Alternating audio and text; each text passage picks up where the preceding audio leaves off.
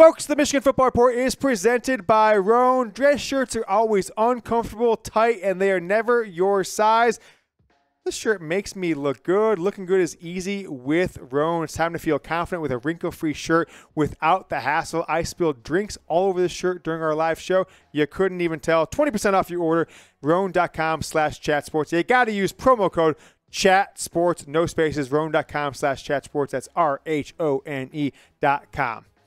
You are going to dive in with me to the 2023 Michigan football recruiting class. Now, the Wolverines had a pretty decent class, top 20 class coming into signing day. But big news this afternoon, Jair Hill, the 4-star cornerback out of the state of Illinois, said Michigan wasn't in his top 5, yet then picks up a Michigan hat from the table. Jair Hill is the final member for now, right? So for February signing day, final member of this class for this December signing day. 4th ranked commit in this class as of now. Again, Jair Hill is a Michigan Wolverine, despite the fact that he was not in their top. Michigan was not in his top 5. One of the all-time great recruiting ploys of all time. I think he did that on purpose. Gotcha. And people freaked out, but nevertheless, Jair Hill will be part of a Michigan football team in 2023.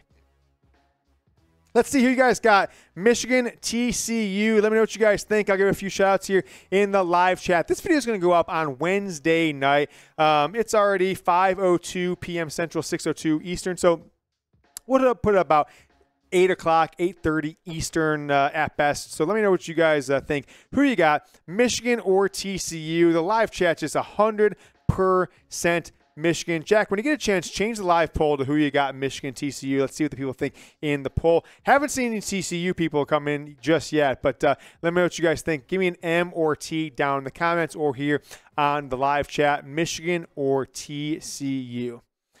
As I mentioned, Jair Hill out of Illinois is Michigan's latest and maybe one of the best members of this 2023 recruiting class that's in this early signing day, which is what we now consider the signing day at this point. It's no longer early signing day. I think this is the signing day. There's less than 5% of the top 1,000 players in the country will not sign with me, sign with their team in December. So very low, very small amount of players will commit in February. But nevertheless, Nicholas Harbor's out there. And for now, Jair Hill chose Michigan over Illinois, Florida, Purdue, Missouri, Kentucky, others. Final 5 didn't include Michigan. Nice fake out, and is the 4th ranked clip player in Michigan's recruiting class. Folks, I love the theatrics, right? Jair Hill, I love it. You put it on the top 5. Michigan was not a part of it. I told you guys in the shows on Monday and Tuesday, all-time fake out, and that's what it was. And I'm excited because it did exactly what he wanted to do. Got the other fan bases excited and got Michigan's fan bases kind of the freak out. I thought you guys said he was coming to Michigan, et cetera, et cetera. If I had a son, like I've said, he was a top college football recruit, he'd go to Michigan 100%. I always say this. If my son, who's now 6 years old, was a top 100 player, he had any choice to school to go to, which he probably won't, right? I mean, come on, look at these genetics. Not meant for football playing. But I would tell him he'd go to Michigan or Stanford. Stanford because of the educational opportunities.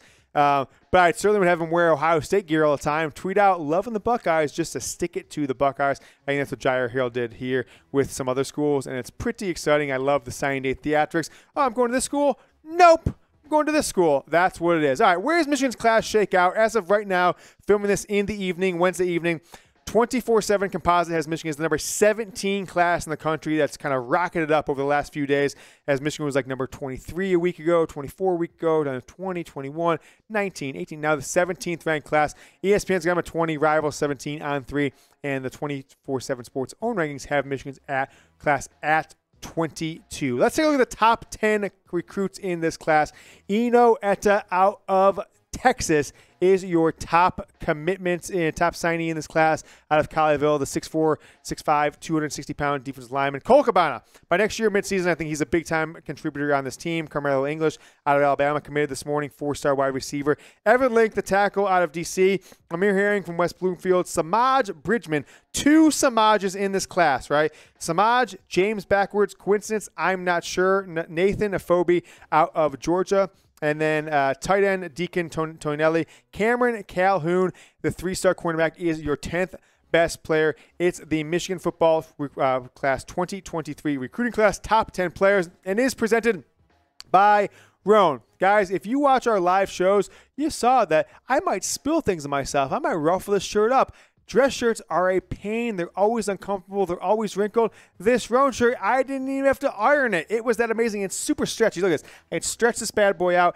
It still works. The dress shirt was due for a radical reinvention, and Roan stepped up to the challenge. Roan's commuter shirt, which I am wearing, is the most comfortable, breathable, and flexible shirt known to man. Make sure we get that in the live chat too, Jack. The Roan link for the people. 20% off and free shipping. Roan.com/chatsports. Folks, flexibility is everything, and with Roan, looking good is easy. It's time to feel confident with a wrinkle-free shirt without the hassle. With Roan's wrinkle release technology, I swear by this thing. I swear to you, 4 hours ago, I said to some of our other hosts of this channel, I'm like, does your shirt wrinkle? Like, how do I have to iron it? I put it on. The wrinkles went away. That's you stretch, wear the shirt. It's that easy. The commuter shirt can get you through any workday and straight to whatever comes next. Go to roan.com/chatsports and use promo code CHATSPORTS. See at the bottom of the screen. Roan.com/chatsports. That's RHONE.com/chatsports. 20% off your entire order. Get two of these bad boys. I'll tell you, you're not going to wear any other dress shirts. They're amazing. I wear it to the bar. I wore it to a holiday party. I wear it to the office. I wear it here on live on YouTube. Roan.com/chatsports. It's time to find your corner office comfort. Top recruit in this class is Eno Etta. A lot of rumors out there that he was maybe looking around. He squashed those out last week at an Instagram Live. He is your top recruit in this 2023 recruiting class out of Colleyville, Texas. Number 116 player overall, 14th best defensive line in all of the 2023 class. How about Cole Cabana, right? Not to go into, generalizations here, but you don't see too many white running backs, do you, Jack? This guy is fast as hell. Reminds me because Sam McDuffie, Michigan, 15 years ago, 2007, 2008 class, out of Texas is maybe his comparison. Super fast. I have him as Blake Corum's body type with Diamond Edwards speed out of Dexter, Michigan. Got recruited by everybody. All the schools were after him. Miami made a big-time push. I think by next year, midseason, he's the guy you can count on for 6 to 10 carries per game, backing up Diamond Edwards. Hell, maybe even Blake Corum. How about Carmelo English, committed this morning, 5'11", 175. He reminds me a lot of Roman Wilson out of Alabama. Picked Michigan over a few schools in the South. He's the number 180 player overall in the country. Just committed Jair Hill. Kept us waiting 40, 50 minutes, kind of an awkward press conference, but nevertheless, quarterback, number 24 cornerback overall, 195 in the country, your 4th rated player in this class. Evan Link out of DC, 269 overall, number 24 offensive lineman. He's an offensive tackle, number 24 offensive lineman. 6'6", 290, fits in great for a future right or left tackle for Michigan. I don't expect him to make an impact next year, but 2024, his 3rd year, 25, he potentially could be a future star for this team. His fellow offensive linemate, classmate, Amir Herring out of Bloomfield, West Bloomfield, Michigan. Probably an interior guy. Probably going to be an offensive guard. He's number 291 overall, 4-star. Samaj Bridgman, the linebacker out of Philadelphia. What are the odds that my name is James and Michigan has 2 players in this class with James backwards, right? Samaj backwards, James. Nevertheless, told my son yesterday, God backwards is dog. Devil backwards is lived. Samaj backwards is James. How about Nathan Afobe out of Georgia? Number 17 offensive lineman. You see a trend here, right? 3 of Michigan's top 6-7 players. Offensive lineman, number 349 in the country. Deacon Tonielli out of Illinois. Big-time tight end. He's not he's a 4-star, but that's something I expect to make an impact next year. Right? I think Michigan with the tight end transfer from Indiana came over, gives Michigan the ability to redshirt or possibly just have special teams for a guy like Deacon Tonielli. But 2024, 2 years from now, after Colson Loveland moves on, this might be the tight end star of the future. Cameron Calhoun out of Cincinnati, Ohio, committed to Michigan right after the Michigan-Ohio State game. He's a 3-star cornerback, top 500 overall, top 50 corner. Special teams guy in year 1 and year 2, but maybe a big-time player in the years out. Where's Cameron Calhoun ranked, Jack, for this class? He's the number 10 player, is that right? Or is he further down than that? He's number 10 player in Michigan's class. All right, let's take a look at the Big Ten recruiting rankings, right? Michigan now up to number 16, 17 class, Jack says. We'll get that changed, and there it is. Number 5, Ohio State is number 1 in the Big Ten. They're number 5 nationally. Penn State, number 13 nationally, 2 in the Big Ten. Michigan, 17, and number 3. Oh, Congratulations, Michigan State. You didn't lose all your commitments. They came in the number 25 class overall. Nebraska 5th in the Big Ten, 27 overall. Keep it rolling through the Big Ten. Iowa 36, number 7 in the Big Ten. Northwestern 7th, Minnesota 8th, Maryland 9th. Kind of disappointing for Maryland because they've gotten some big-time recruits, and D.C. has become a little bit of a recruiting hotspot in the recent years. And then Illinois, number 10 at number 43 nationally. Right out the Big Ten. Two of these three schools, down the stretch here, a couple of them made coaching changes. But Rutgers, disappointing, number 11, right? Greg Schiano's been there. He's been in and around the New York area. He knows what he's doing. I'm kind of disappointed that they have number 55 class overall. Wisconsin, coaching change, okay. And then Purdue, coaching change as well. They brought over Illinois' defensive coordinator, young guy, like in his early to mid-30s, as their new coach, number 56 class overall. Indiana, what a disappointment they have been. They were really hot in the 2020 year, beat Michigan for the first time since 1986. Now they end up with the number 70 class in the country and number 14 last place in the Big Ten. Guys, we started this 2021 season against Wisconsin. Like the video, like I've said in the past, like the video. No guarantee, but it's putting out the vibes. Putting out the vibes. Putting out the vibes. Jack, give me some vibes. Come on, give me some vibes. Jack, give me vibes. Michigan wins against TCU. Hell, wins the national title. If you want to beat TCU, if you like this Michigan football class, either one, put out the vibes, like the video. By choosing not to like the video, you're telling the world, I don't care if Michigan has a good recruiting class. I don't care if Michigan beats TCU. Don't do that. Put out the vibes, because I'll tell you what, if Michigan doesn't win against TCU, if any of these recruits don't work out, your fault.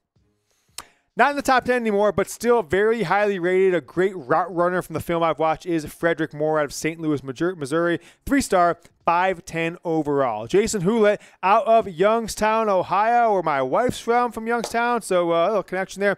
Athlete, 6'4", 210. I expect him to be a defensive end, but there's a chance he could potentially make an impact on offense. Tight end, 32nd ranked athlete, and number 514 overall. Zach Marshall, out of Carlsbad, California, 6'4", 220.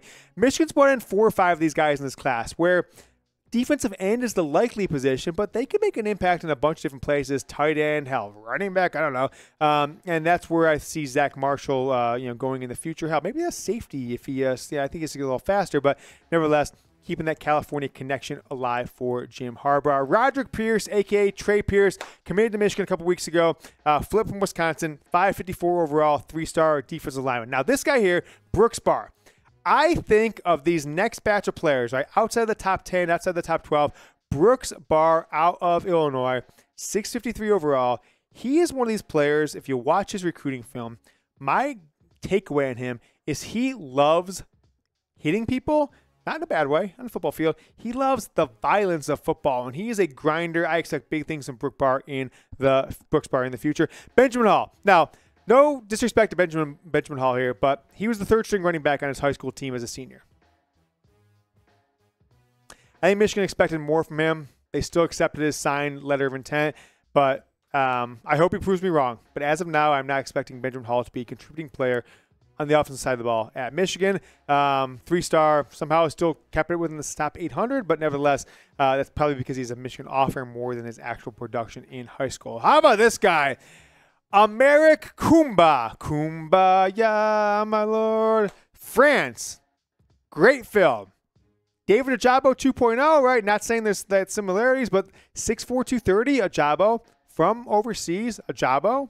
I don't know, Ajabo. If he was a American for 4 years in high school, I think he would be a top 100 player. Phenomenal film. Just type his name into YouTube, watch some of his film. Americ Kumba, defensive end to play edge at Michigan, 822 overall. Kendrick Bell, it's Ronnie Bell's brother.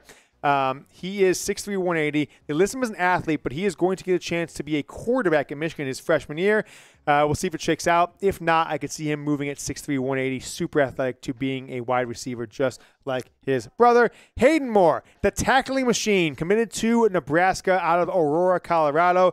Very lowly ranked, but he reminds me a lot of Brooks Barr. I hate to make the consensus like a gym rat kind of guy, but he is a tackling machine. Looks like he loves contact. Jim Harbaugh looks guy. He's a football player who likes to play football, likes to hit guy. That's Hayden Moore. I'm super excited about him. Flip from Nebraska to Michigan.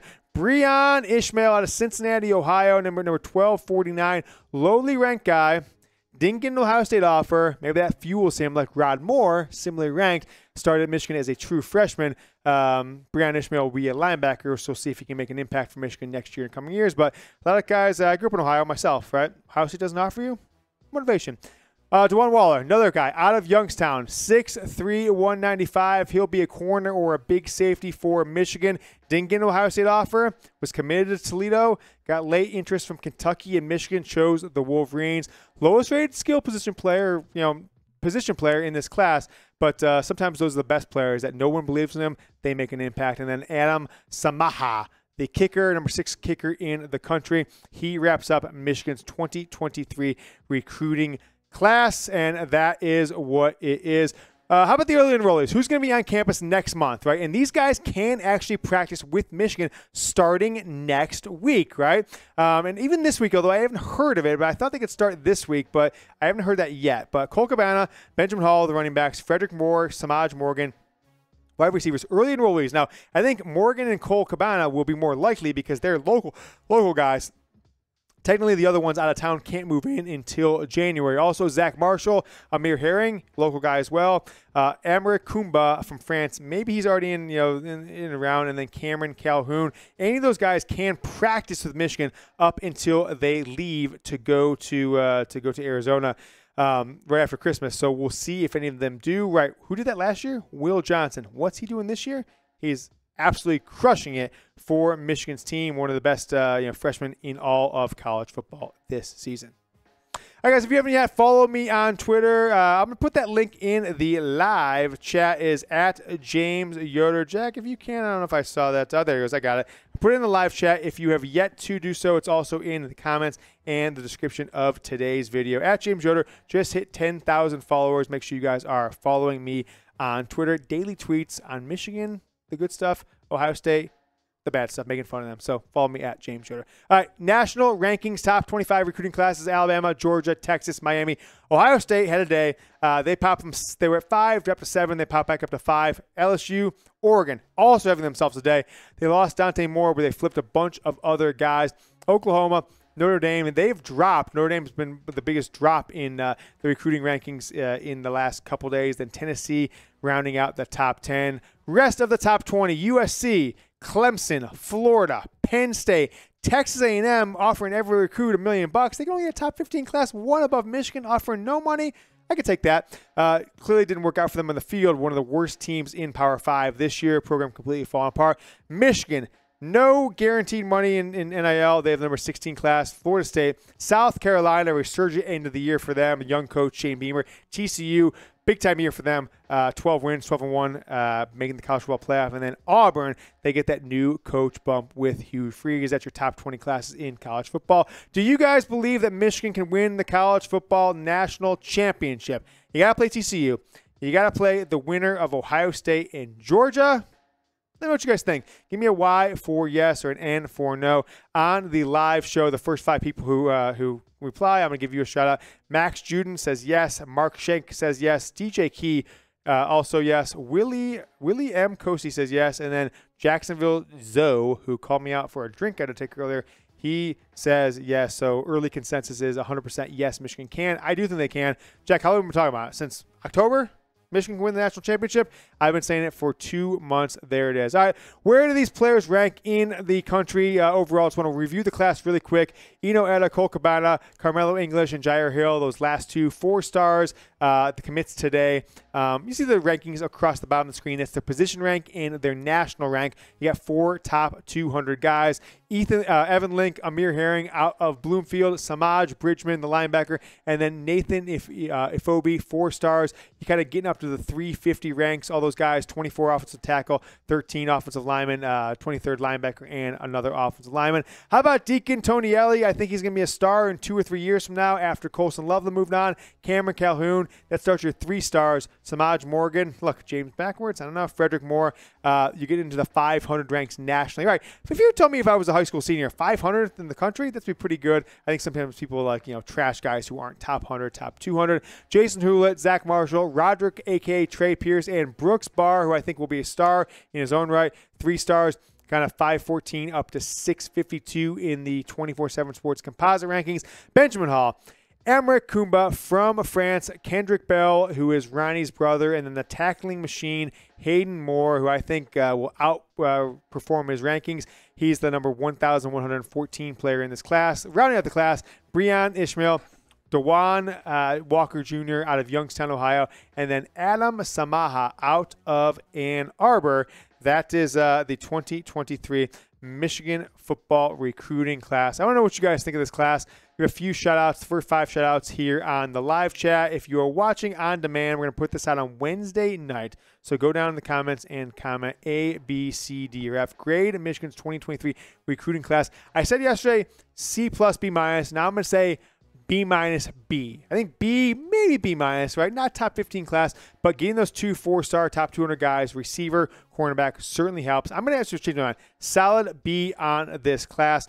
With the transfers, I see Logan Cook in the live chat saying with the transfers, it's a B. I agree with that. That is for sure. Bill Graves is giving it a B. B+ for Willie Mosey. Ryan Stan says a B-. One more grade, and then we'll move on with the rest of the show.